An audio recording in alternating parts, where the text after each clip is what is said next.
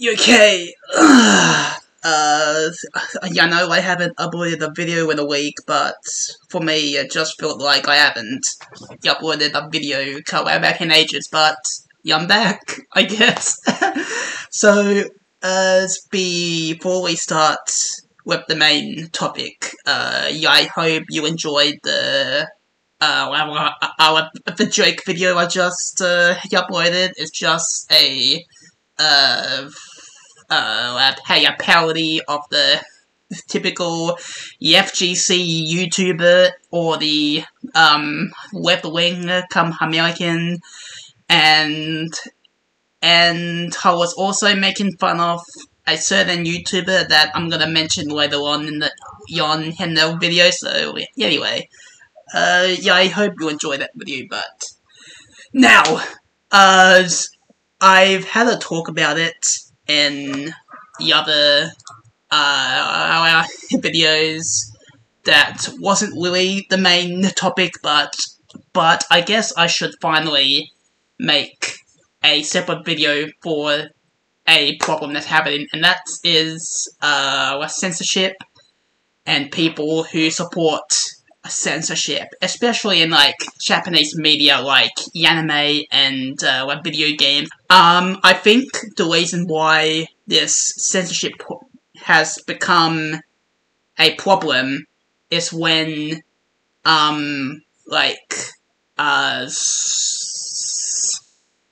and Japanese games became mainstream in Western countries, and everybody knows that everything that goes mainstream goes to shit. Like, let's take, for example, Counter-Strike.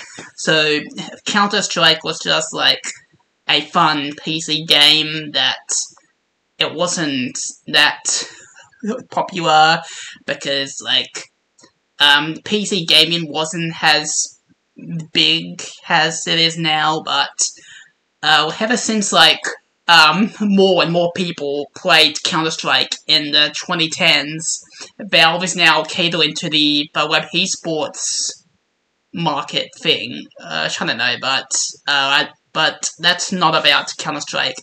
But I think the problem is that since that like anime and Japanese media has become more mainstream in like America, the dumb American left-wing Democrat voters had awareness that anime and Japanese video games exist, and they already like ruined America's own like media, so they tried to ruin that too. So the first thing that they tried to do is like the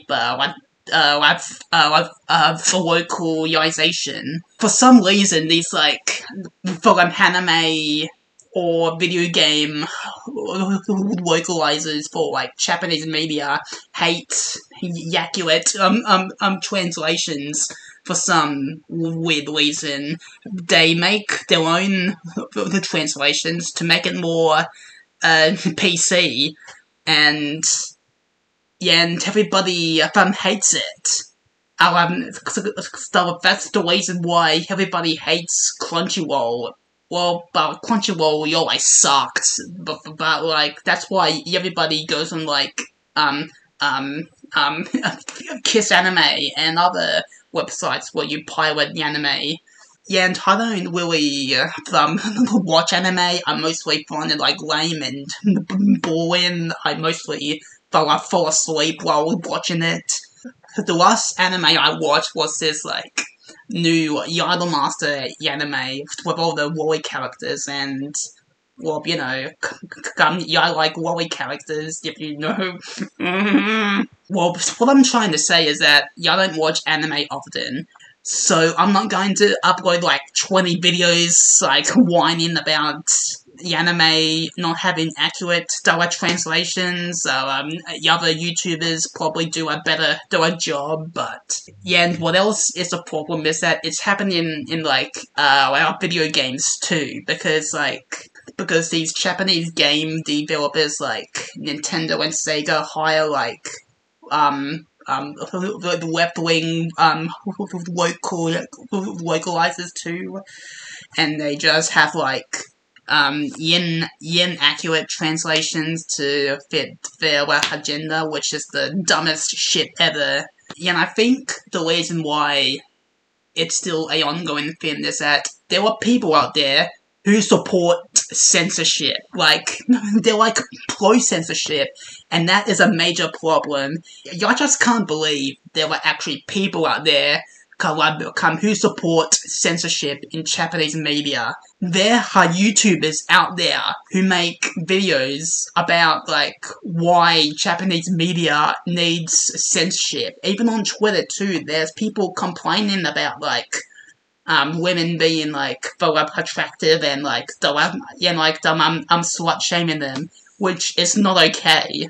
And a lot of Japanese developers like Capcom and Nintendo are like listening to these people. Like, why? I saw the new, like, the Pokemon game, and it looked like shit.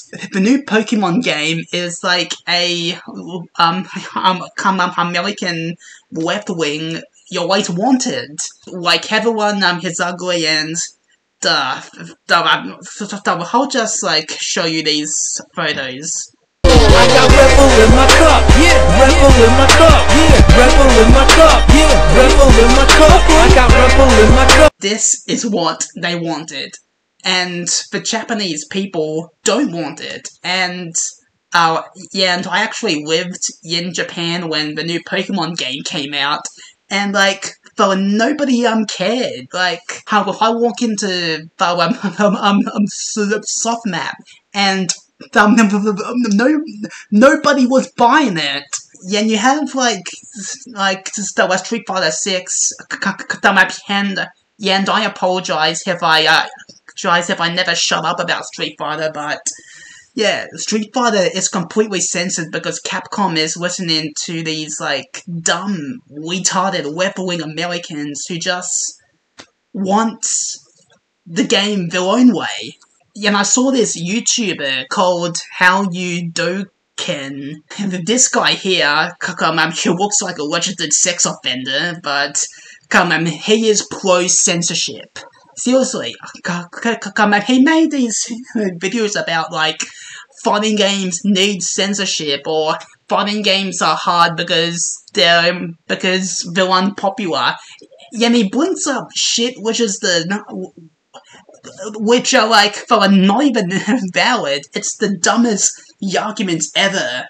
Yeah, and he says shit like, no, women and children play fighting games too. No shit. But a large majority of, like, fighting game players, young men, and sex sells. And I apologize for, like, repeating myself from other videos, but sex sells, and you cannot deny that.